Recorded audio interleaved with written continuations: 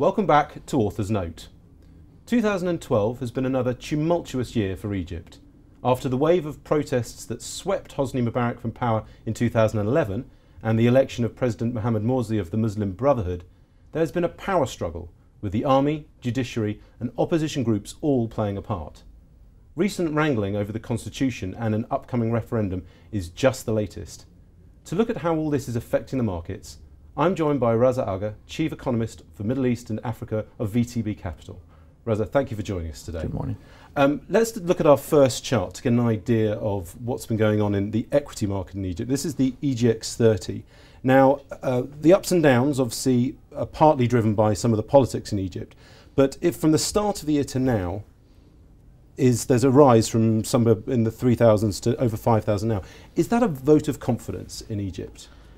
You have to remember what the chart looked like prior to 2012 and prior to the protest, where it was at a level of 7,000. So I mean, compared to back then, market is still well below that, and I think the political volatility that you've seen will keep it at these levels, around these levels. Now, of course, the equity market can be driven by other things other than just Egyptian politics. So perhaps we should look at our second chart. This is one perhaps you might be keen on. This is the 5-year credit default swaps. Now, what does this tell us about what's been going on in Egypt? What this tells us is, I mean, right up to the peak that you had in June, you had the oscillation because of the political situation. You had the elections more or less out of the way, the parliamentary elections, where you had the CDS levels rally from 650 to 550. Then you had some concerns and noise around the presidential elections, right up to the point where Morsi was actually sworn in. The peak in June relates to the army stepping in on the back of a judiciary's decision to dismiss the elected parliament because some of the laws under which the elections were held were not deemed to be constitutional. But since June, there's a big decrease in investor risk. Absolutely. Since June, you've had a rally of about 300 basis points till September. That rally was driven by President Morsi taking office, increased talk of the IMF package coming through, bilateral support, particularly from the wealthier GCC countries. You had some blips, which were, delays in government formation, the president taking on the army and removing Field Marshal Taltawi from office.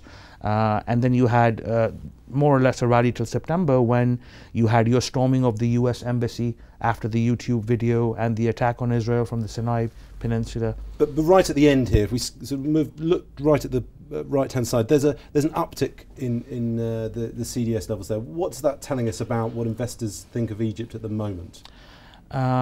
Clearly, risks have risen on the back of President Morsi's decision to basically place himself and the Constituent Assembly, which is writing the Constitution, above the law.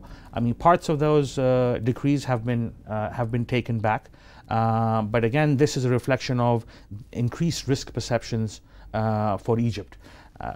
Well, let's skip to our in terms of talking of risk. Let's look at our last chart. Now, this shows Egypt's foreign reserves, which have plummeted since 2010. You mentioned earlier the IMF, it's 4.8 billion package. That's been delayed by a month, perhaps. That was looking crucial at unlocking other sources of funding. Is this getting towards a crisis point for Egypt? Even these 15 billion covers only half the external financing requirements that Egypt has over the next 2 years, which are roughly about $30 billion. Now, if it's a short delay to the fund program, then it's not such a bad thing. But if your political situation continues to delay the IMF program and associated funding, which could be as much as another $10 billion, you will see these levels fall further. And, Egypt has low levels of external debt, but again, the risk of capital flight, the fact that commercial banks have nearly $31 billion in foreign currency deposits, which could fly if political risks rise. This is a seriously low level. Well, Raza, thank you very much for joining us today. A reminder there that with foreign reserve levels at critical point, 2013 could be another very important year for Egypt.